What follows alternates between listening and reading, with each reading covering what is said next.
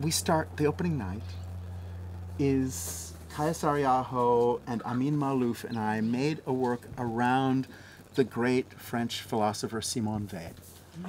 And, you know, she is simply one of the greatest figures in all of history. She influenced me a lot when I was young. Also, Kaija Saariaho, Amin Maalouf didn't know her work at all and started reading it. And we made a piece that honors her and follows her path.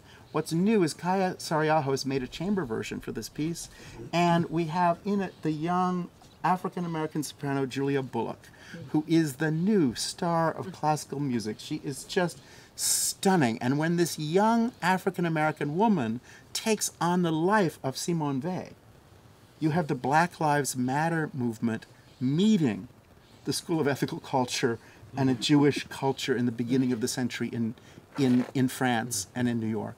Wow. And you have this astonishing, where are we now? Yeah, where are we? I've rehearsed it now. We rehearsed it in August, and it is overwhelming. It is just overwhelming. And we just couldn't get through the day without just being shattered.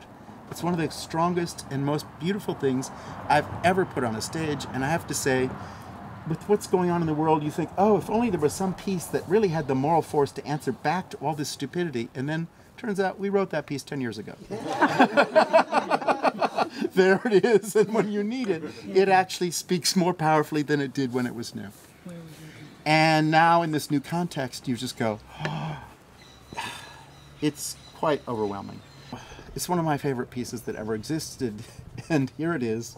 It'll be our opening night, and it will shock people because it's content rich.